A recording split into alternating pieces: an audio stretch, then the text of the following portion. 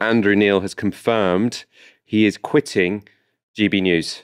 Were you surprised? What do you make of the story?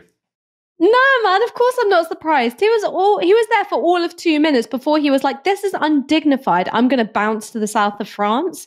I think that he was embarrassed by the amateur presentation of the channel, the fact that they had all of these technical difficulties, things kept going wrong.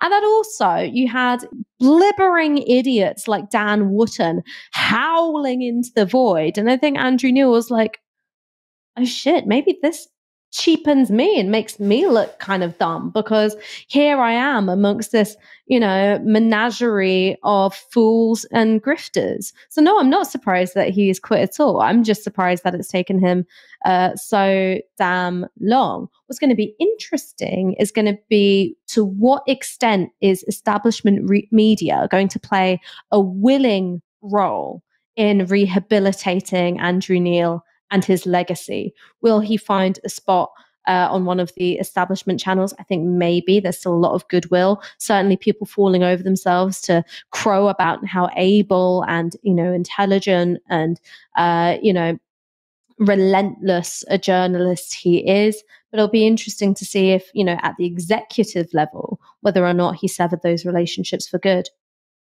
He's on Question Time this Thursday. So he's not going to have long away from the platform of the BBC.